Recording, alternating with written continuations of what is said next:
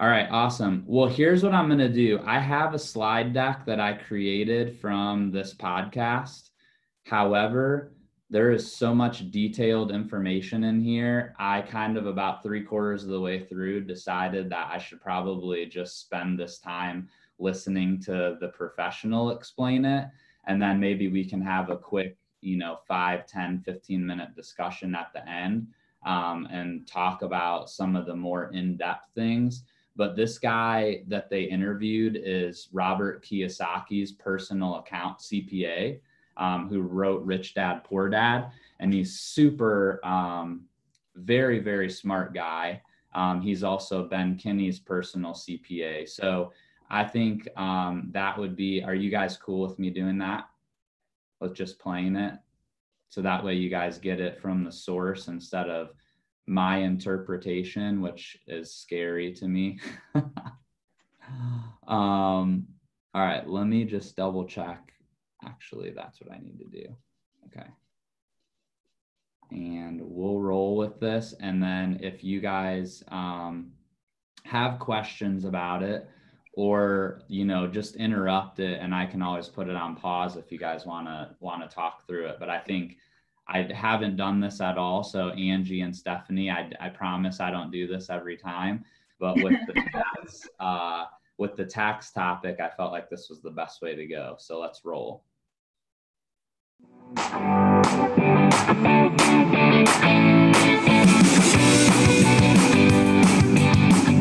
Welcome to the Win, Make, Give Wealth Series. Figure that out. We've planned your retirement with you. We've talked about how to save like crazy. We became students of wealth. Thank God we had Bob on that one for the math. And we've worked on increasing your income to create more opportunities for you. Yet as you increase your income, Ben, sometimes that means you have to pay a little bit more in taxes. Yuck. Sometimes. Yuck. Today's episode is how to pay less taxes. Yay! Legally. Legally. He wants us to be sure that we're talking legally. And ladies and gentlemen, like so many of these episodes, I'm taking you through the journey. I'm not your expert. I'm just walking hand in hand with you along the way. So today we are bringing a best-selling author, the guy who does Robert Kiyosaki's personal taxes. That's a smart guy. The published, Robert Kiyosaki, Rich Dad, Poor Dad, Cash Flow Quadrants. This is Tom Wheelwright. Tom Wheelwright is the author of Tax-Free Wealth, one of the single most powerful books on money that I have ever read. Join Bob and I and Chad for a in-depth discussion with Mr. Tom Wheelwright. I'm so excited to be here today with Bob Stewart, who's always with us, and Chad Himes. And today we're talking about paying less taxes. And what's the joke add-on that we always add every time, Bob? Legally. Yeah. And there's no better expert in the nation than Tom Wheelwright. He is the author of honestly, Tom, one of the most powerful financial books that I've ever read, called Tax-Free Wealth. And this completely changed my mindset on taxes and allowed me to understand that if I could legally minimize the amount of money I pay in taxes, I'd have a lot more money left over to build wealth and take care of my family in the future. And that's why we have Tom in here today, because he's the leading expert. But Tom, why don't you tell them a little bit about your experience in the industry and kind of where you're best known as, that sort of thing? Yeah, for sure. Thanks. By the way, Ben, Bob, great to be with you today. Absolutely. Anytime I get to talk about taxes, get really excited. I'm in heaven. So I grew up, just so you know, I grew up in Salt Lake City, Utah, little Mormon boy. Spent 2 years as a Mormon missionary in Paris, France, where I learned all about how to get rejected. And then I did my undergraduate work at the University of Utah in accounting and my graduate work at the University of Texas with an emphasis in tax. And I spent the next 7 years with Ernst & Young, what's now Ernst & Young, one of the largest accounting firms in the world. including 3 years in the National Tax Office, where I was creating courses and teaching other CPAs. And then I spent 4 years as the in-house tax advisor for a Fortune 1000 company, 14 years as an adjunct professor at Arizona State University in their Masters of Tax program, and the last 25 years building, selling, buying, developing CPA firms around the world. And the last 10 or 12 years doing a lot of traveling with Mr. Kiyosaki, Robert Kiyosaki, who wrote Rich Dad, Poor Dad. And we've literally been around the world multiple times talking to people about building wealth and reducing taxes. And I'm probably best known, one of the ways I'm best known is as his personal tax advisor. He's very open and transparent about that. And one of the things that's fascinating to me as I travel the world, Ben, is that somebody will always come up to me. They're afraid of Robert, but they'll come up to me at some point during our conference, at the end, whatever. And it doesn't matter if we're in Kazakhstan or we're in Moscow or we're in Phoenix, Arizona. Somebody's going to come up and say, "This is all great information, Tom, only you can't do that here." Okay, so you can do it, you may be able to do it somewhere else, but you can't do that here. And so that's kind of my background is, I'm very much about how you can do something. And that's why I wrote Tax-Free Wealth, this is how you can reduce your taxes legally. This is not can you, this is not can't you, this is how can you do it. So the goal of Tax-Free Wealth and the goal of what we do in my company, Wealthability, is to give people a choice of they can pay less tax or they can pay more tax, or they can behave how they want. But if I can tell them how to pay less tax, then at least they have a decision to make. Am I willing to do what the government wants done so that I can pay less tax? Yeah, and your company called Wealthability, and it's at wealthability.com, right? That is correct, wealthability.com. Mm-hmm. So, Tom, you're also my personal tax consultant, and we've used your company for all of our companies. So thank you for that. And I'm honored that your company would take on a knucklehead like me into your world. When I first read your book, and then I went down this rabbit trail of watching videos and finding you on podcasts, and you blew my mind with your simple perception of the tax code. So I'd love to start today with that explanation, and I'm sure you know what I'm talking about. Yeah, so most people look at the tax laws. This is the scariest thing in the world. Albert Einstein is quoted as saying the most difficult thing in the world to understand is the tax law, income tax. So this is a scary thing. They're afraid of the IRS. Oh, the IRS is going to come get me. But the very basics of the tax law is that it has two jobs. And the first one we all know, it's to raise money for the government, right? But what most people don't realize is that only takes about 30 pages out of 6,000 in the tax law. So it only takes 30 pages to raise revenue. Okay, here's how much tax you pay tax on everything, right? That's pretty much it.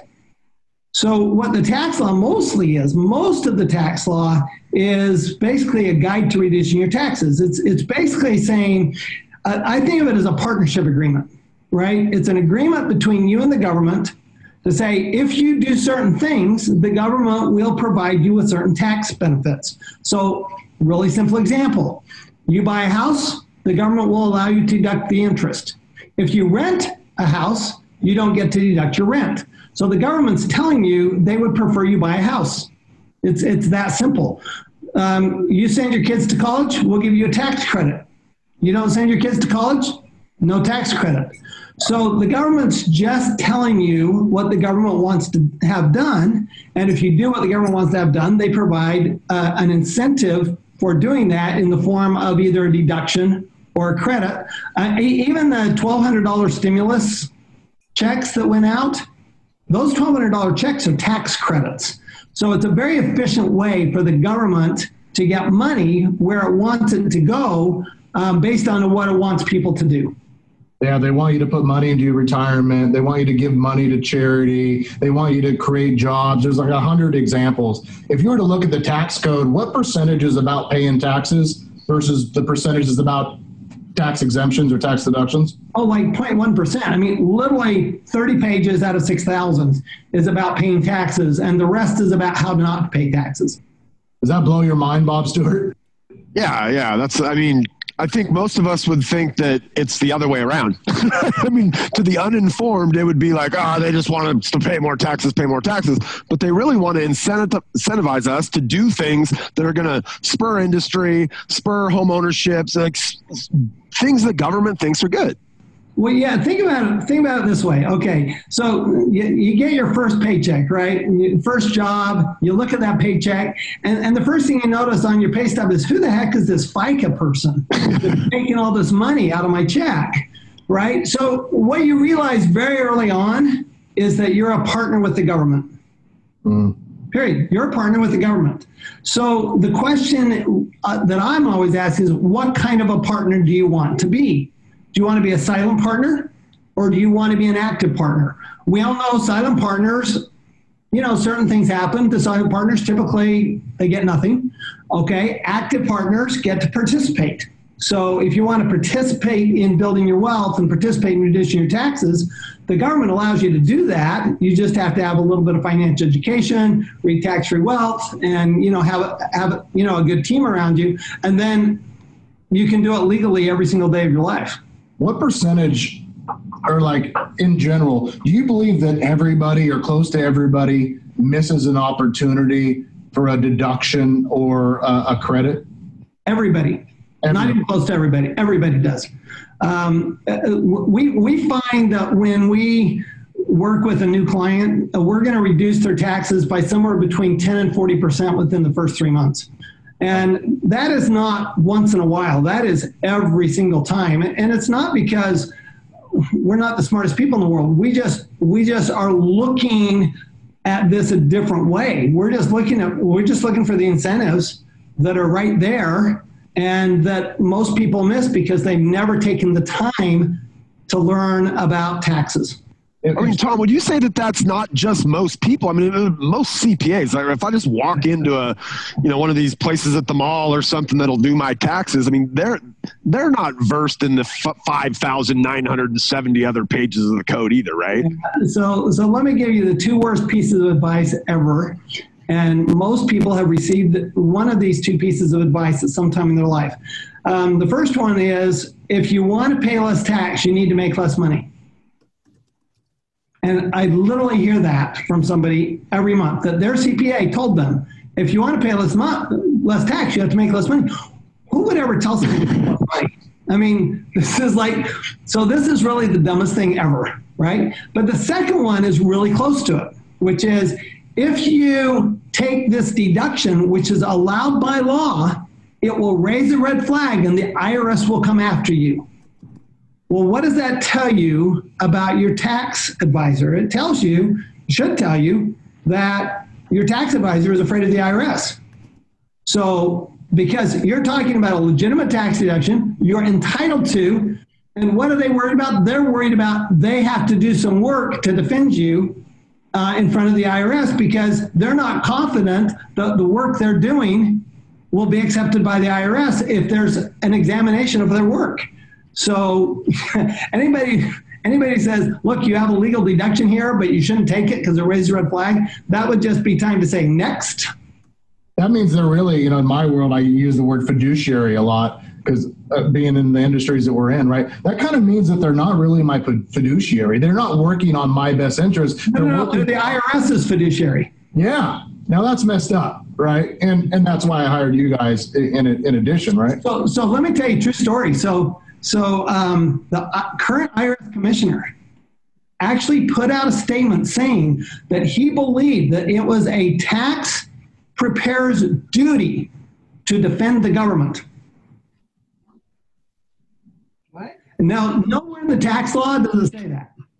But that's what the current IRS commissioner, who used to be a tax lawyer, that's what he said. And I'm going, but that's not the law. Actually, we always have 2 sides, right? We always have a prosecution and a defense. We're the defense, and we're entitled to defend what we do and entitled to apply the law the way the law is intended. Don't be telling me I can't apply the law the way it's intended. Yeah. The philosophy of the Wealth series that we're producing, the 8-part series, Tom, is to get people financially on the right track where they're living on less than they earn so that they can invest the rest that will create cash flow or income for them in the future, and philosophies that we all kind of believe in. Paying less taxes legally by understanding the tax code is one way to increase the amount of money that a family has available to pay off debt or to save or to invest every year. If they did none of the things that you teach and I've learned in your book, Tax-Free Wealth, what percentage of a family's income goes to taxes? Oh, typically anywhere from 40 to 60 or 70% is going to go to taxes. In all types of taxes, right? Yeah, because you're talking about, you've got gasoline tax, you've got, for people who smoke, you've got a cigarette tax, you've got luxury taxes, you've got Social Security taxes, you have all sorts of taxes that the government, they're picking your pocket. Property taxes, I got a big old property tax bill every 6 months. There you go. Sales tax, excise tax, there's so many taxes. Wow. And if we follow a few basic concepts and we research and we become the stewards of our own money and students of wealth, where we go research ourselves, you're saying we can minimize that between 10 and 40% is what you... Oh, easily. It's people ask me, well, can you really reduce taxes? And I said, well, the title of the book is Tax-Free Wealth. It's not tax-less wealth. It's tax-free wealth. So we do have clients who pay legally zero taxes and make millions of dollars just because they've chosen to invest the way the government wants them to invest. And they've chosen to use their money the way the government wants them to use their money. So it's just a matter of having a choice and then choosing, yes, I want to pay less tax, because guess what? If I pay less tax, I have that much more money either to spend on what I want to spend it on, or better yet, to invest in my future. Tom, can you just because I think a lot of people that might listen to this, and there's this stigma around when you say somebody makes millions of dollars and doesn't pay any tax because they're doing all the things the government said they should be doing, can you address that stigma? Because in my head, I'm like, yeah, they've got all this money. Now that they're a guy like Ben Kinney, they go out and provide jobs in their community and they give back. But talk for a second about that, because I feel like a lot of people might have a hurdle around that. Well, so think about how you make money, right? You're an employee, you're self-employed, you might be a business owner, you might be an investor, right? I mean, these are different ways to make money. And Robert Kiyosaki actually in his book, Cash Flow Quadrant, talked about 4 different ways to make money. Well, how you make your money has a big impact on how much tax you pay. A typical employee is going to pay around 40% of their money in income tax. A self-employed person is going to pay slightly more than that, up to 60%, because they're paying both the employer and the employee side of those taxes. And then a big business owner pays a lot less. Why does a big business owner pay a lot less? Well, because they employ a lot of people. Okay, they do a lot of research and development. They do a lot of things the government wants them to do. I mean, look at a Tesla or an Amazon that went years and years and years without paying taxes. Why is that? Because the government gave them incentives to build those big companies. That's why they didn't pay taxes. And then the professional investor, they pay the least of all. I mean, they're the ones building housing, and they're the ones developing oil wells and building clean energy. I mean, those people, farming, those people tend to pay zero tax. And that's just because the government says, look, we have certain things we know we're not good at doing it, okay? We know we're not good at doing this. We've seen government housing before. Government is not good at building housing, okay? We all know that. So they give an incentive. If they want low-income housing, they give this tax credit to build low-income housing, because otherwise nobody would do it. Who would invest in oil and gas if all that risk available, all that risk around drilling an oil well, if you might not get anything? Yeah. I think about this, Bob. I like your question, because there is that stigma. Our goal of our lives is not to fund the government. Our goal is to improve the world. And you can improve the world by giving your money to the government and trusting that they're going to do it. Or I can improve the world by creating jobs, giving to the charities and causes that I care about, helping the environment, making investments that improve the whole community, right? And I think that's a great mindset to have, is we're all improving the world. I'm just deciding where that money goes in my particular case. Right. Well, let me give you a simple example that I think everybody can relate to. So, let's say you bought Tesla stock for $200 a share. Okay, and you bought $1,000, 5 shares of stock, and let's say now that's worth $5,000. What the government says is, look, if you sell that stock, you're going to pay tax on the difference between what you paid for it, $1,000, and $5,000, what you sell it for. Okay, because you're getting the money. But if you gave that stock away to a charity, to a qualified charity, you'd get a deduction for $5,000, even though you never picked up the income. So you're getting a deduction for the full value, all right, against your wages, and yet you only paid $1,000 for it in the first place.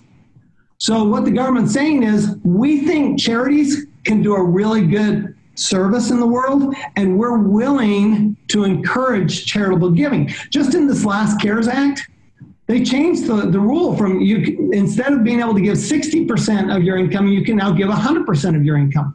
Well, that's just because they want more money going to charities right now. Yeah.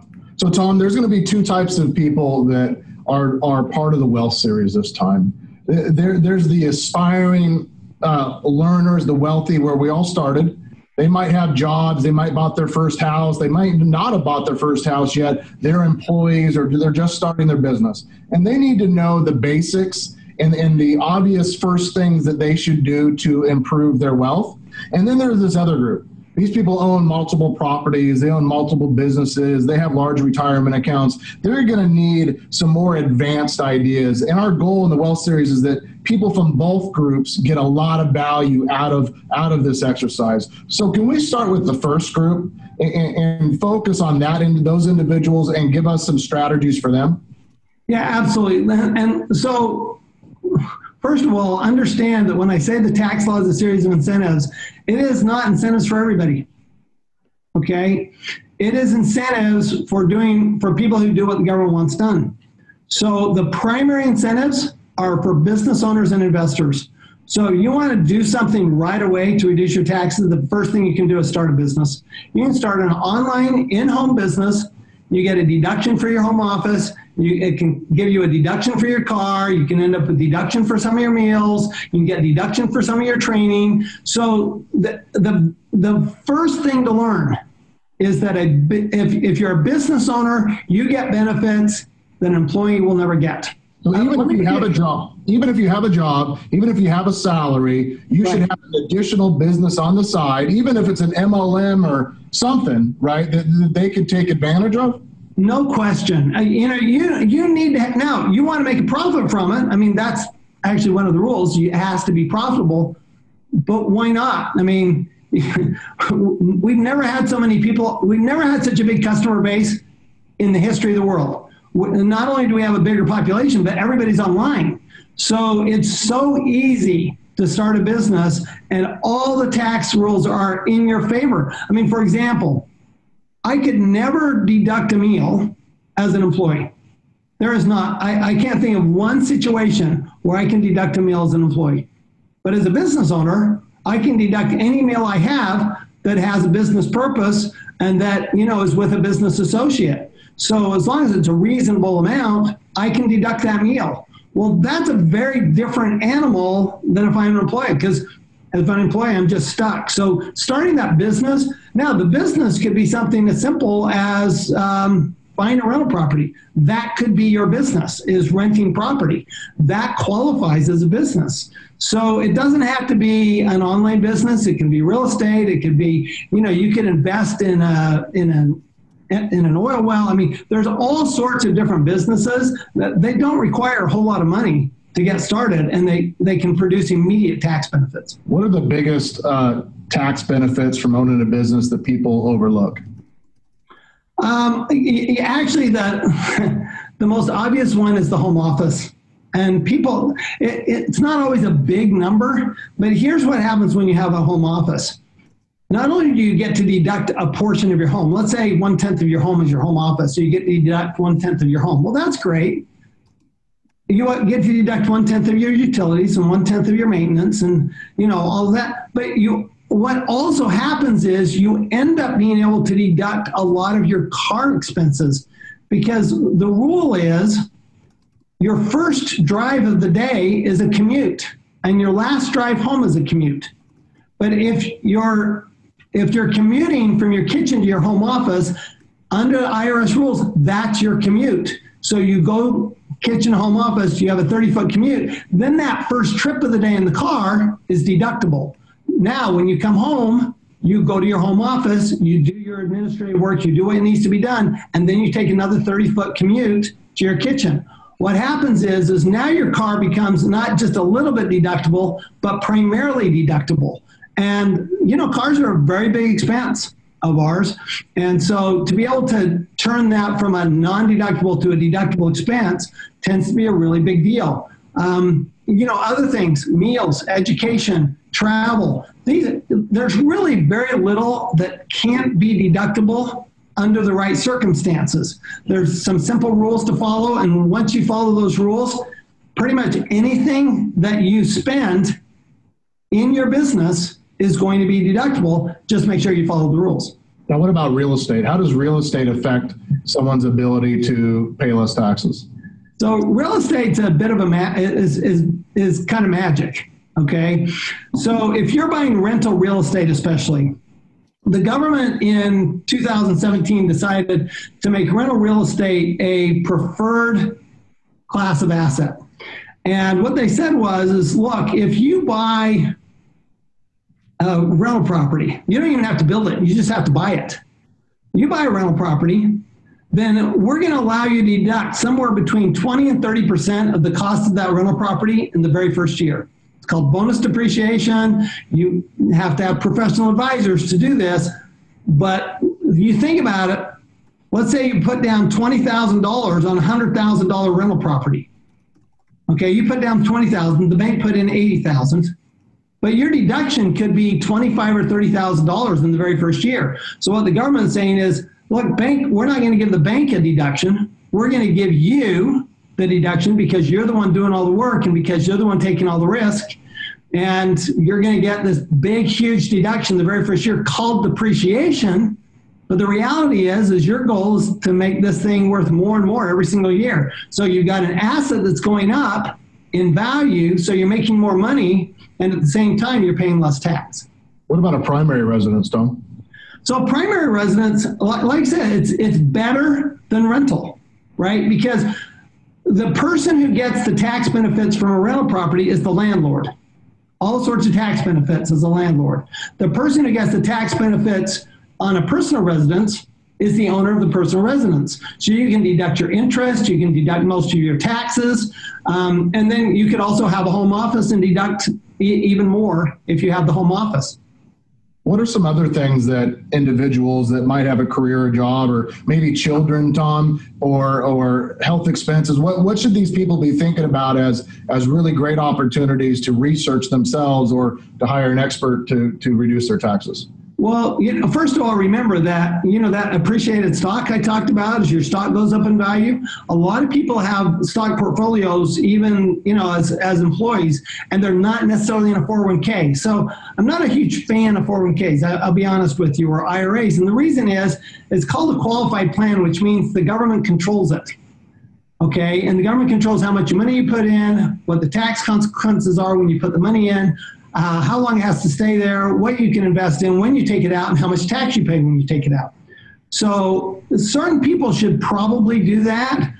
But if you're willing to get the financial education like in this course, then you really don't need to do that. There are a lot of other opportunities that are better than the so-called qualified plan, 401k or IRA.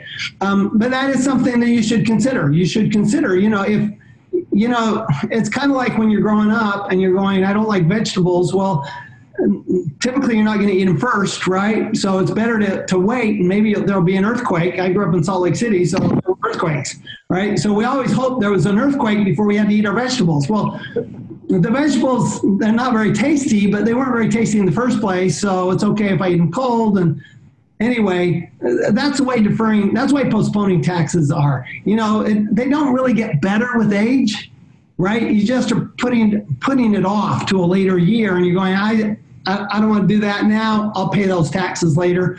And that's fine if you're planning to retire poor.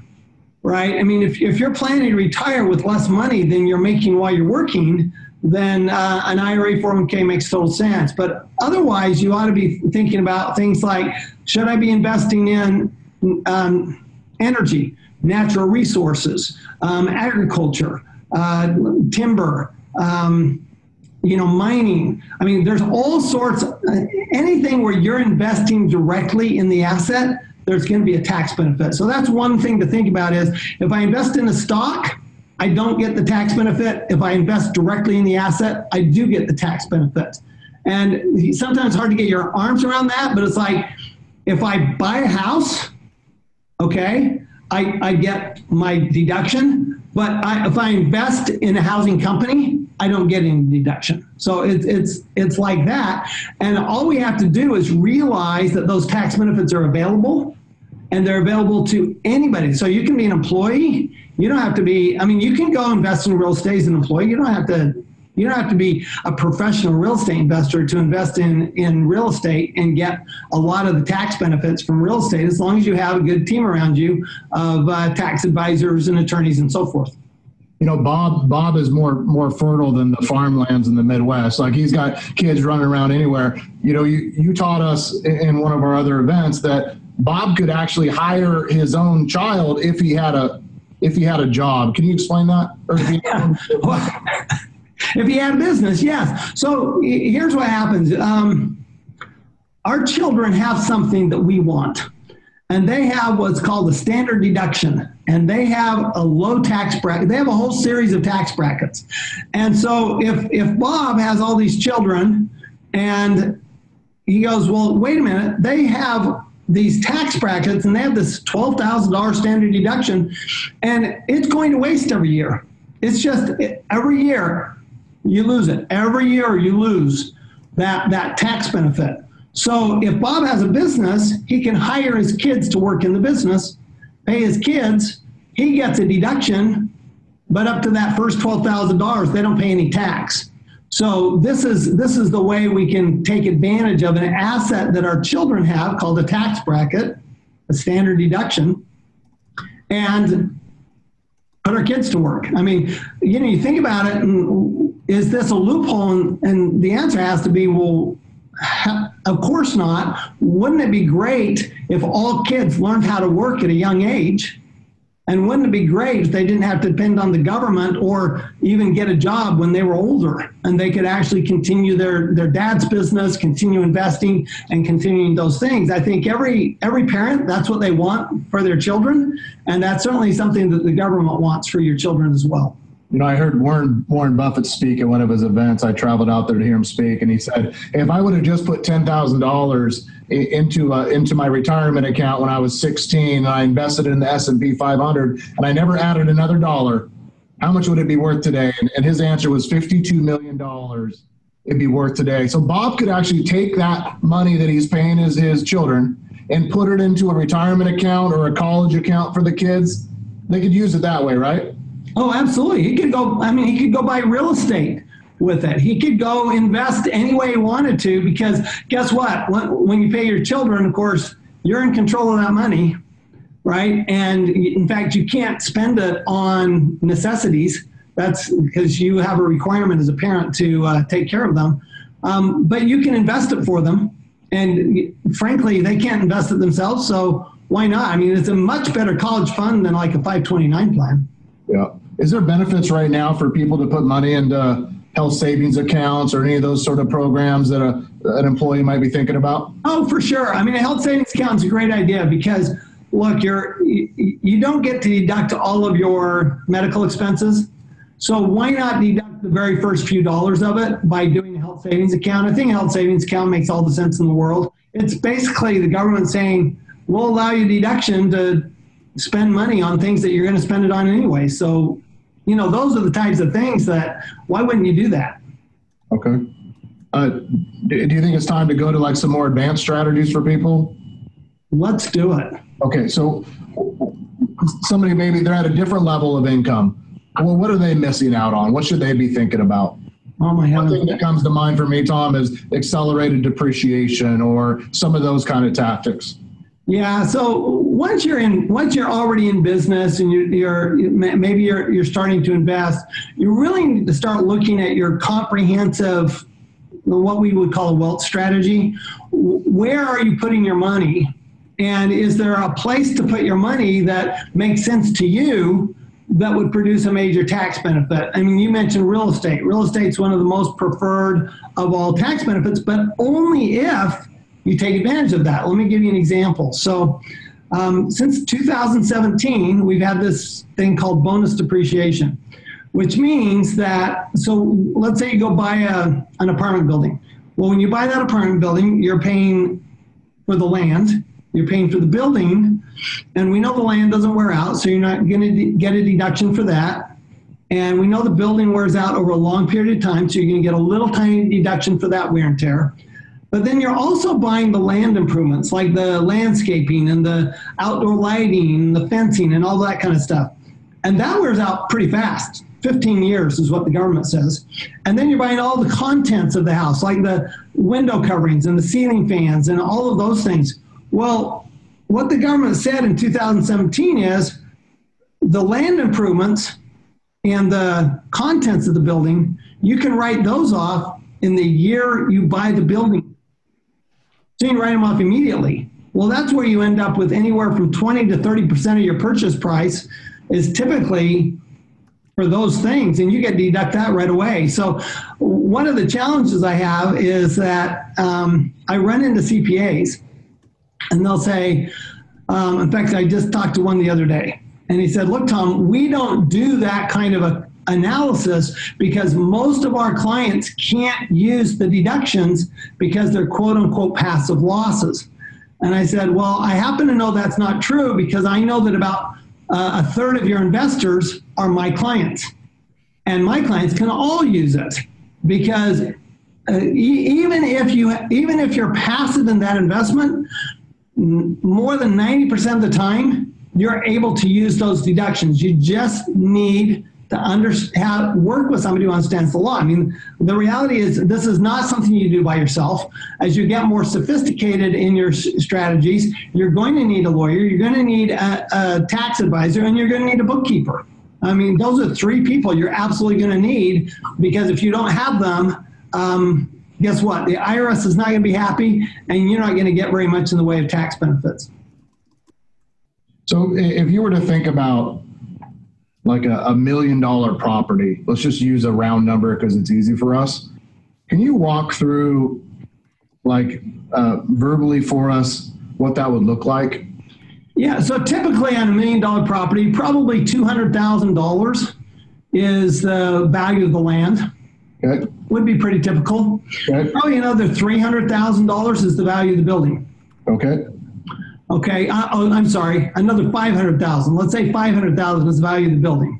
Okay. So $200,000 for the land, $500,000 for the building. On that $500,000, you're going to get to take a deduction of about 3.5% a year. Okay, so you're talking about what, $5,000 a year, right? Sorry, 17, yeah. How much is that? 17,500. 17,500. Thank you. It's a good thing. I have a calculator. It'd be sad if I were an accountant, wouldn't it? So you got another set. So that's $17,000 deduction every year just for the building. Okay, now you got land improvements. Typically, land improvements run about 10% of the value of a purchase. And then you've got all the contents of the building, and that's probably about 20%. So that means of that $1 million building, about 30% is to contents and land improvements, which that means we get a $300,000 deduction the very first year, even though we may have only put down $200,000 on the property. So we're getting a deduction for more than the amount of money we put into it. Only real estate will allow you to do that, and that's because of the leverage that comes with real estate. That's of course, one of the big pieces of magic with real estate is the leverage. Now, here's the great thing about this. So you're getting these deductions. All right, so you go to sell the property. Well, guess what? You don't have to pay tax when you sell the property either, because we have what's called a 1031 exchange, which allows you to sell it without paying any tax, or we can do a qualified improvement zone, a qualified opportunity zone fund, which also allows you to postpone the tax, or we can sell it, recognize the gain, pay the tax, but then buy another property and get bonus depreciation on the new property. So we have 3 different ways we can sell a property and never pay tax and not pay tax on the gain from selling the property. There's actually a 4th way. What if we don't sell the property? What if we just go to the bank and say, look, this property's gone up in value, so I'd like to borrow against the property, use it for collateral. I'm going to borrow against the property. Guess what? That's not taxable. That is tax-free. So we have a strategy that we talk about called buy, borrow, die. You buy the assets, you borrow against them, and then when you die, the tax all goes away by magic. It's called the basis step up. And when you die, all that income tax that has kind of grown up over the years that you've never paid tax on, it disappears when you die. So there's a strategy where you never have to pay tax and you can live your whole life without paying tax. You know, when our current president was running for office, Warren Buffett and him were having sort of a battle, and Warren was talking to say I would share my tax returns, and he was calling the president out for not sharing his. And when you looked at Warren's tax returns, what blew me away was how little he paid in taxes. And when I started thinking about it, that's when I realized that Warren doesn't pay a lot in personal taxes because he's not cashing out his assets. He's allowing his assets, the value of his businesses, the value of his real estate, all these things to continue to grow, as opposed to pulling out every year and having to pay all those taxes on it. He does it grows and it grows and it grows and it grows, and it wakes up to be the massive amount of wealth that he has today. And that's really what you teach us, is to minimize the tax consequences from our wealth building. Because the more money you have to, this is called compounding, right? The more money you have to invest, the faster your money grows, and the more your money grows, you're building on a bigger base. So your base keeps growing and growing and growing, and that's how you end up with, what do you say, 50 some odd $1 million on a $10 million investment. Well, the same would be true in real estate. The same, you can do that same math in any type of asset, but you can't do that math if you're paying a lot of tax, because the math doesn't work. You know, what I realized in talking to like our local accountants and local people was I was walking into the conversation with more ideas than they had. I was asking them about accelerated depreciation, and I was talking to them about tax credits for our software development, and I was talking to them about all these different things, and they had no knowledge of it. They were not my fiduciary. And the only reason I knew that, Tom, was because I spent the time to read your book. And your concepts that we talk about today, we're not going to educate anybody on how to fix their taxes today. What we're doing is we're planting a seed in their mind for them to go out, read the book, hire a consultant, hire an expert, so that they can go and be the person that understands their money, because nobody's going to care about their money as much as we do for our own money, right? No, that's for sure. We actually named our company Wealthability for that exact reason. The goal is to help you build it's your ability to build your own wealth. Nobody can build your wealth like you can. Nobody can reduce your taxes. I can't reduce anybody's taxes.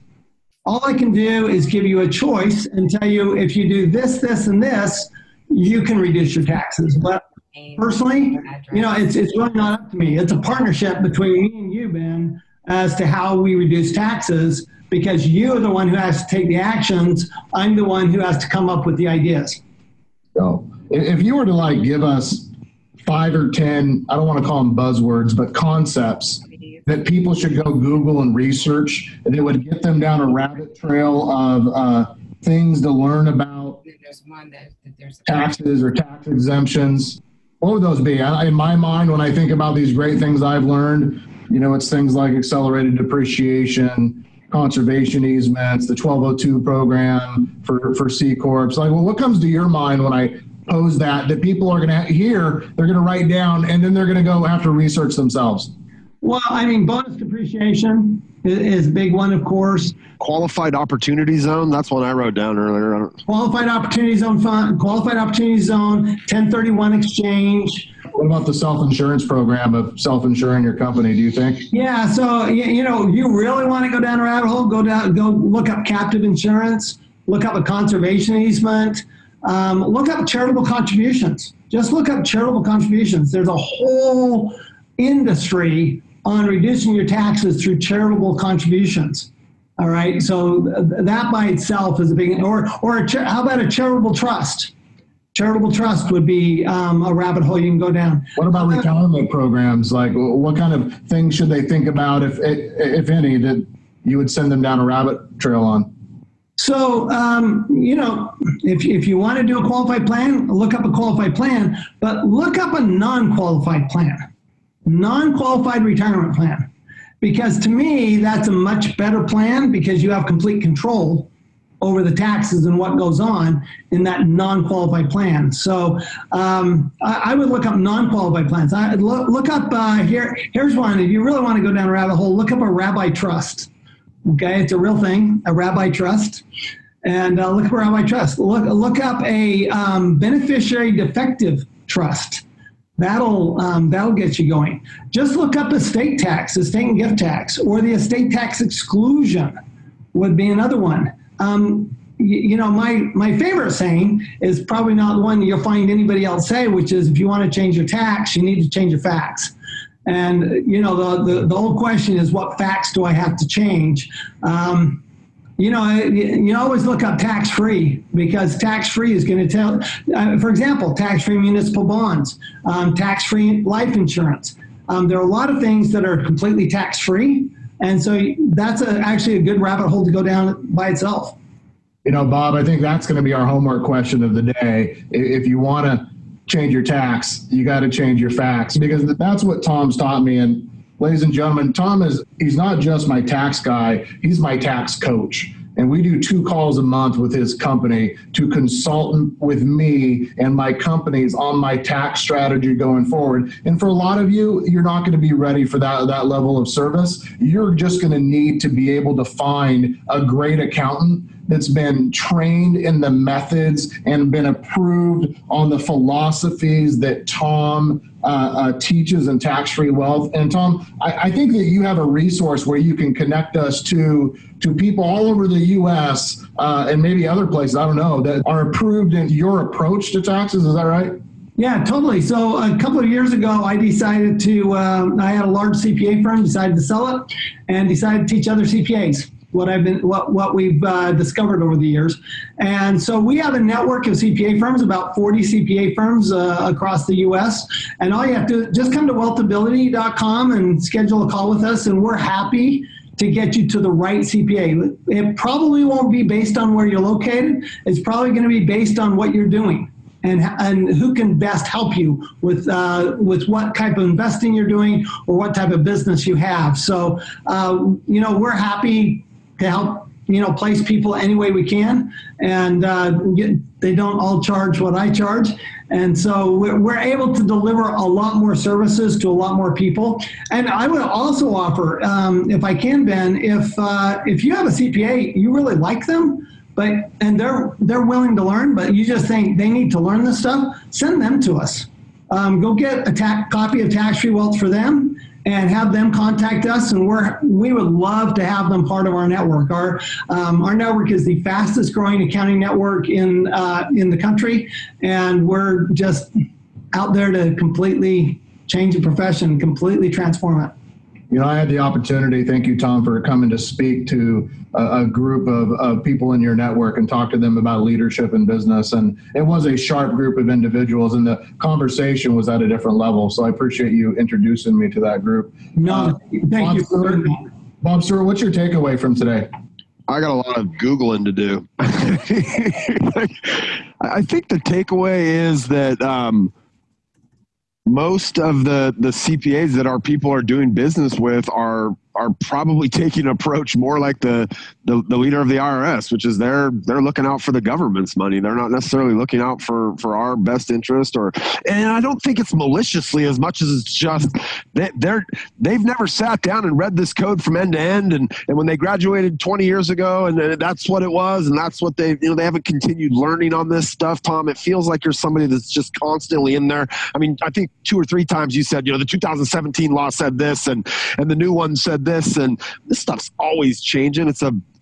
I guess at the very end of the day, it's like, get somebody competent and qualified, Ben. That's my biggest takeaway. Well, here's your homework as you're listening to this session is take a look at last year's tax return. See how much you paid in taxes. Take 10% to 40% of that number and look and calculate how much that number is. And then post it in our WinMake Group Facebook group and tell us, what would you have done if you would have had that extra money in your bank account this year? What debt would you have paid off? What investment would you have made? And then think about it over the last 5 years or 10 years. And that will be your wake-up call. And this very possibly might be the most powerful episode of the Wealth Series for all of you.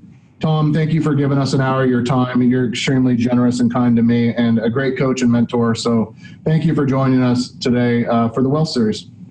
Thank you. Always a pleasure to be with you and your folks, Ben. Thank you. Thanks, Bob. Thanks, Tom. Wow. I'm sitting here in the background listening to the three of you have this conversation, and I feel like